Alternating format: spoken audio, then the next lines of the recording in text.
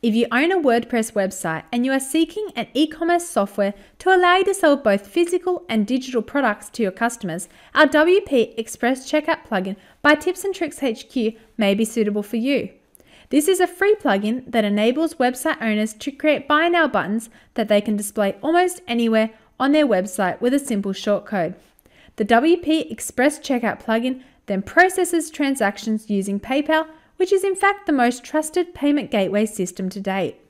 Let's take a quick look at the checkout process when using this plugin on a website, and you can decide whether or not it will be a good fit for your online business. When the WP Express Checkout plugin is used to create products on a WordPress website and the product shortcode is embedded into a page, the customers will see something similar to what is shown on my screen now.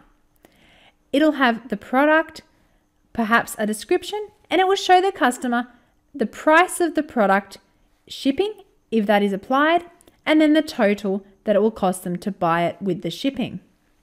The customer can then click on your Buy Now button or similar to then proceed to purchase the item. That shows a pop-up window where any of the variations you have created will be shown to your customer. As a customer, I might like to buy a red designer laptop bag in the large size, so that'll add $20 to the total, which then brings my total to $59.90 with shipping. So as a customer, I can choose between using my PayPal account and my debit or credit card to purchase the item. In this example, I'll show you how I use my PayPal account, just my Sandbox account, for the testing purpose of this tutorial, to purchase this item. So I'll click on the PayPal Buy Now button now. I then see the PayPal pop-up window. I'll need to enter in my PayPal email address followed by my password and then click Login to log into my PayPal account. From here, because this is a physical item, because it's a laptop bag and it will need to be shipped, I'll need to ensure that my shipping address is correct. If it's not, I'll need to change that here. Then I'll scroll down and I need to choose how I'll pay for it. I'll pay with my PayPal balance, and then I'll need to scroll down and click that Pay Now to complete the transaction.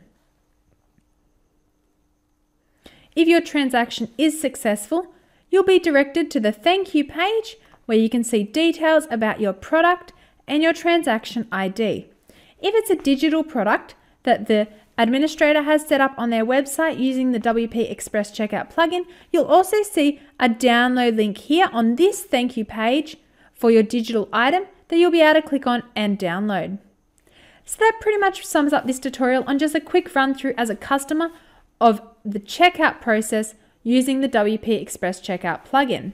If you have any further questions or queries, don't hesitate to contact us.